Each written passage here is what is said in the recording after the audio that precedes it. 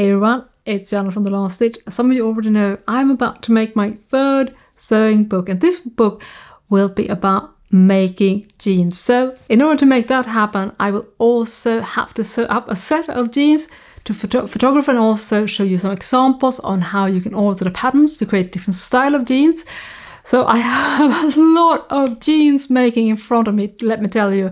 This is an exhausting project, but in today's video, I'm going to share with you some of my plans and of course give you an update about the book and also give you some really neat jean sewing tips. So that's what we're going to talk about today. What I have here is a base jeans pattern that I've created, which is just 3 pieces so far: the front, the back and the yoke. So this is just going to be the base template for all the alteration that I plan to do. So in the book there will be instructions for making skinny jeans, for making bootcut jeans, for making jeans with a straight out seam, so you can use the selvage, and some other design options as well. But in order to test that, to make sure that it will work, I need to do the same things right on my own jeans sewing pattern. So that's why I created this base pattern, which is like a straight-legged jeans pattern. And then I'm of course going to do different alterations, and then I'm going to show them in the book, so you can also alter if you have a base pattern that you like, but you want to make some changes to just change the jean style. So that's the premises of why I've created this large chunk of pattern. So I won't actually use this pattern exactly as is. I will instead trace those and do all the different alterations to test out. So the first pair I'm going to make now is a pair of good all straight leg jeans, because I really like that style. And to be honest, you won't find too many sewing patterns catering to that type of style, especially for females. Don't ask me why, because I like my jeans to be straight leg. I mean, I like skinny jeans, I like flare jeans, I like boyfriend jeans and all that stuff. But I do wonder why you don't have more options for regular straight leg jeans. So that's why I'm really interested in developing a pattern for that. So ideally, in a dream situation, if this works out and the pattern looks good and you guys like it, in the future, not happening now, but in the future, I would like to release a jean sewing pattern as well, having more, I think, like a straight leg style. I want to make patterns both for female and male, so I have lots of options. That is just a pipe dream right now, so don't expect me to magically make a pair of a sewing pattern for jeans happen, because that's like way beyond the scope of what's happening right now. But that's kind of like a starting block for this as well. So if that works out, that's like my next plan. But now the focus on just having this base pattern and adjust it using the different type of instructions that you will find in the book. So the first pair I'm going to make, as I said, is a pair of straight leg jeans. I'm going to use this really awesome broken twill denim, which has a zigzag pattern in the back. I bought this when I was in New York last summer. It's a pretty sturdy quality. It has a smidgen of the stretch. There was no fiber content listed on the fabric, but I suspect that it's probably just 1% of lycra, no more than that. It's definitely not the type of denim that I would recommend that you use for skinny jeans or stretch jeans. But I do like that it has a tiny bit of stretch, because I know that it will more like fit better around, so I don't have to make the jeans too much ease. I can still make them quite fitted.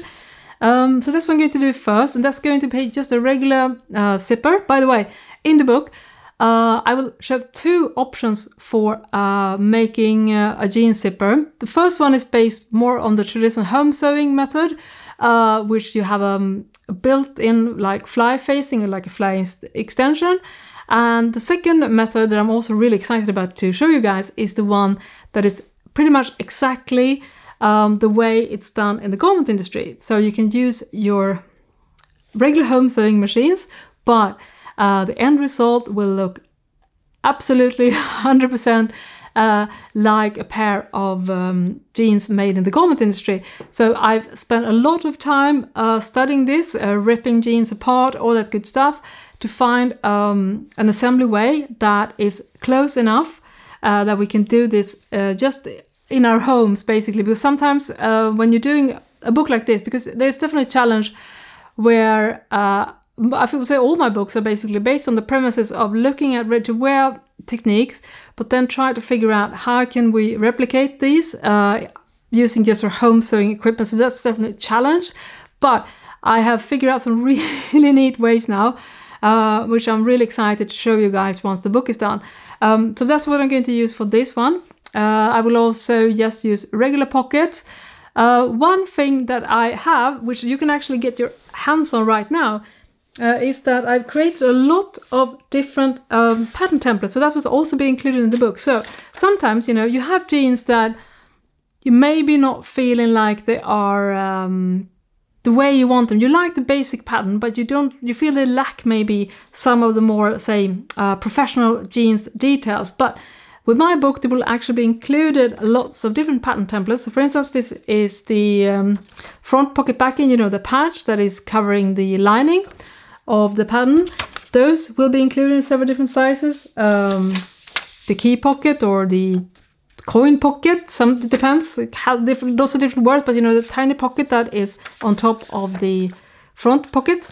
I will also have several different back pockets included. And if you want to get a feel for that, you can actually get your hands on something that I created, which is called the Jeans Sewing Toolkit. So there will be a link, of course, in the description section, where you can get your hands on a couple of different variations. These are still under development, so some changes will happen between the kit that you will be able to download right now and the final kit, which have even more options. But already now, if you download the kit, you can actually get, for instance, this is the front pocket. I have that in 2 sizes, because a lot of this stuff, when you check a lot of home sewing jeans pattern, they actually lack this type of details that you will actually find in most ready-to-wear made jeans. So I'm always fascinated by, you know, creating something that is like intersects the professional world with the home sewing world and try to create like a merge these two things together.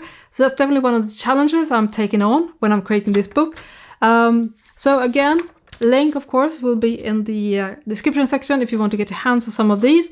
So these I'm just going to apply on the basic pattern block that I showed you guys. So I have lots of different options just for that. So that is the first one, this navy one. I think this is going to be a really pair of nice. I'm not going to make this too tight because right now, again, I'm a little bit over super tight jeans. I will make a pair for the book, but personally, I don't know, I'm a little bit over skinny jeans right now. So I'm really looking forward to have a bit more ease in these ones. So this could be very like classic jeans, the one that you, more like a retro style almost, because I really think that the fabric, because it's so nice and dark, I really think that's super suited for that more classic style. And this one, this was definitely the most expensive denim fabric I've ever bought. This is actually Japanese selvage denim, and if you're not familiar with selvage denim, you probably have noticed on some jeans fabric and also of course on ready-to-wear jeans that they have this this is not a frayed edge, it's like an enclosed edge, right? And then it has usually a decorative stitch, usually a red or maybe a blue, sometimes green line running through it like this. So this is traditional selvage denim. That was the way it was done, using very narrow looms. Now it's getting harder and harder to get your hands on, but you can still find it online. This fabric is so stiff and it's not washed yet. You know, we talked about stretch. Well, this one has no stretch. It's very, very rigid. I'm going to wash it now. I know some people really like to not wash the denim until they have worn it a lot, but for comfort's sake, I'm actually going to wash this. And this is actually a pair of jeans that I'm making here. These I will actually not make for myself. These I'm making for my husband because he's also modeling a pair of jeans in the book, because I want to show like genderless options. I don't want to have like just females, if that makes sense. I want to make this book like a unisex thing. So I'm going to make these this is going to be a very classic selvage jean. So they're going to have a straight out seam. They're going to have a button fly and not zipper fly. They're going to have turn-ups. They're going to have basically all the things that you associate with a really type of classic jeans. And I've never made those myself before, but I have studied a lot.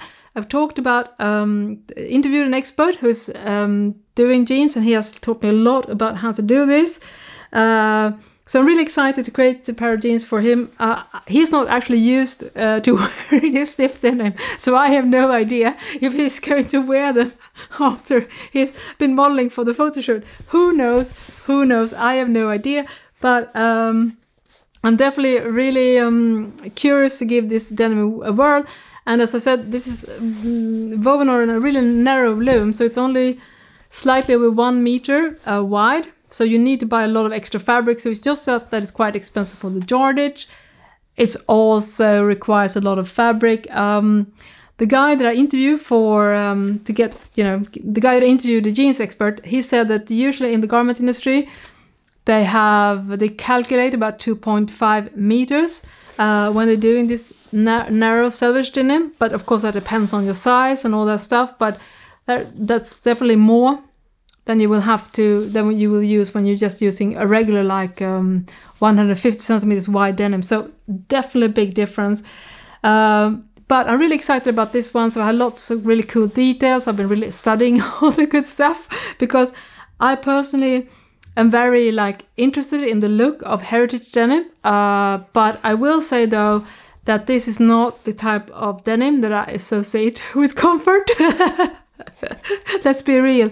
But I'm going to first pre-wash a little sample here to see if that changes the hand and if the fabric bleeds before I push the entire fabric into the washing machine. So I'm definitely going to test that first. But this one I'm super excited about. And of course that also means that in the book there will also of course be instructions for all the kind of stuff that I'm talking about right now. So I think you really will enjoy this one if you get the book later on, because this one is definitely going all in on the sort of jeans nerdy stuff. That's definitely what I'm going to do with this project. So it's going to be a lot of content for the book and also hopefully a pair of wearable jeans for my husband. Who knows? Who knows? But yes, I'm really excited to give this very heavy duty fabric a whirl with my home sewing machine. Wish me luck, wish me luck. And if I said that the Japanese denim was super rigid, well, I'm happy to report that the third project I'm planning right now, it's definitely the opposite. This is a really soft enseam washed denim. So it has a beautiful softness, nice drape. Now, enseam washes is a more eco-friendly option than the traditional stone washing with a lot of bleach. I cannot for certain say that this one is the best enseam. It has no certification, but it is an enseam wash. Hopefully has a bit more kind to the nature. By the way, in the book as well, I will have a section also about how to make your denim more sustainable and also about the environmental impact of denim. So you can also look forward to that. Yes, that's why this book takes so long, because the content is swelling by the minute. Because when you're doing something like jeans, it's such a complex topic. It's not just sewing step by step, because there's so many other things that goes into it, which is also why it's a really fascinating topic to write about. But that's also why this book has taken, to be honest, longer than I had expected. But it will be out this year, 2020, in the fall, if all goes to plan. So this one I'm going to do more like a wide leg denim, because I know the flow will be so beautiful. I'm also going to do a curved waistband for this one, which again, in the book, I will also have instructions for how to create a curved waistband if the jeans pattern that you have picked only have a straight one, because I know some of you guys, including myself, actually enjoy making a curved waistband rather than having one of those rectangular ones. So that's option B as well, and that's what I'm going to use for this one. I probably have a little bit wider waistband as well. One is obviously missing here, and that is the skinny jeans version, because I have not been able to get hold of stretch denim, because a lot of the great vendors are not based in Sweden, they are based in other countries, and because of the current situation in spring of 2020, not a lot of companies are able to ship globally. And also because of the current situation in the world, I'm also having some issues with focusing because it's so stressful. So basically for me, I have no idea how long that will take. I will be kind to myself and just make sure that everything is like well done and I don't exhaust myself trying to make all this stuff happen. That's definitely one of the challenges actually when you're a sewing creator, a content creator as well, that you have to balance the project that provides content and the project that doesn't like burn you out. So that's also always a dance, and I'm definitely threading on a thin line when I'm making this. So I'm basically making 4 pair of jeans this spring.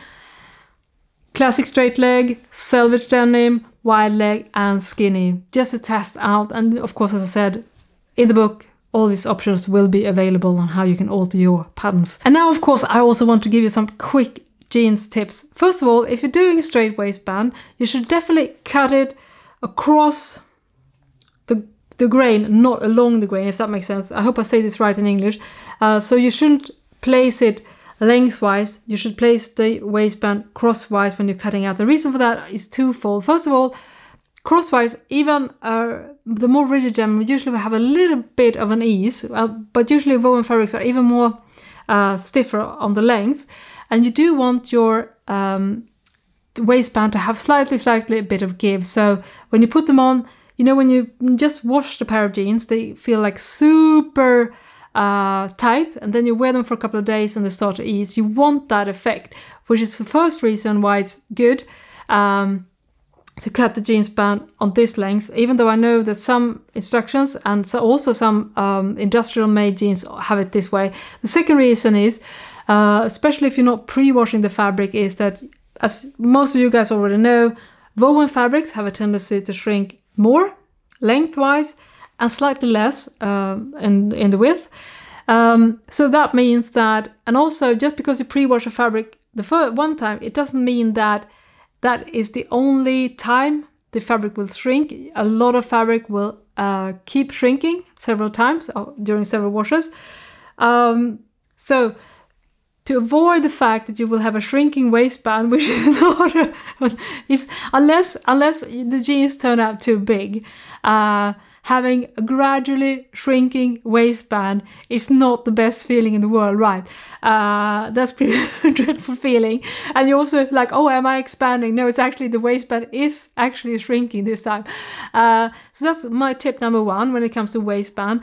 My second tip is to, when you're sewing back pockets, and I actually highly recommend that you check out my video, game-changing tips for sewing jeans. Of course, link will be in the description section to that video where I talk more in depth about this. But when you're sewing back pockets, and basically that's true for any type of patch situation, it's really good to have a press template. So for instance, this is the pattern. It looks like this. So this is the pattern. It looks like this.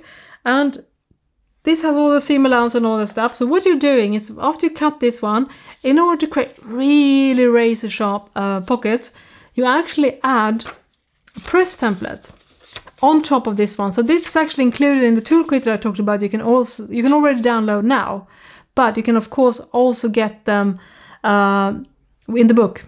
Anyways, so what you do is that you place this on top of the fabric, then you press around the seam allowance like this to shape it, and you get a really like razor sharp edge here. And it maybe look weird, but to be honest, try it if you haven't already, and you'll be like blown away what you can do and how the pocket will look like once you're using the templates. It's like a massive improvement. So if you haven't already, I highly recommend you check out that video.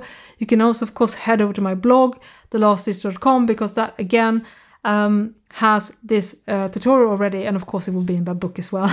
My last tips, which I also talk about in my video, game-changing tips for sewing jeans, is to use a template for the top stitching. This you place on the edge of the fabric. You can put it with tape. Also, some people have told me, and I'm going to try this out too, is to use sandpaper, because sandpaper sticks.